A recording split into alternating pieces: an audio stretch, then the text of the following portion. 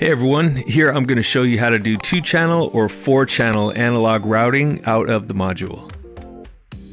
So we're going to start by hitting the menu option.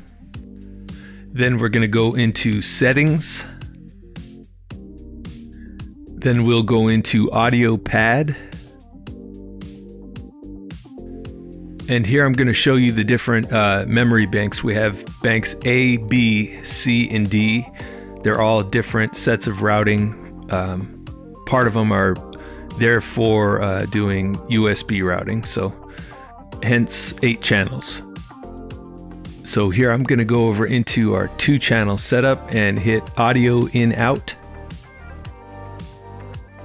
And now you can see that my line out is routed to the main bus. So what I'm going to do, here's the channels 1 and 2 coming out of the main bus, is I'm going to then use the knob to turn that over to channels 1 and 2.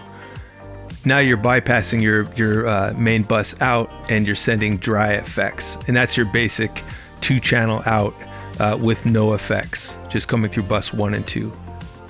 Now to get 4-channel routing, you're going to go into settings, go back into audio pad, and we're going to go to memory bank B, which is the setup for 4 channels. So I'm going to select memory, scroll to B. Now we have 4 channels. Channels 1 and 2 is kick and snare. Everything else is on stereo. 3 and 4.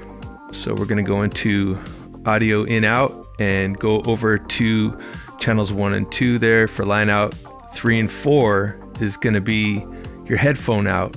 And I'm going to use this splitter to go into the headphone out, and that's going to two mono outs basically for 3 and 4 to create one stereo track. So now we have tracks 1 and 2 and 3 and 4. Pretty much as simple as that. Now you're routed for 4 channels, with 1 and 2 being kick and snare, and 3 and 4 stereo mix for everything else. Toms and cymbals. So hope that helps. Thank you.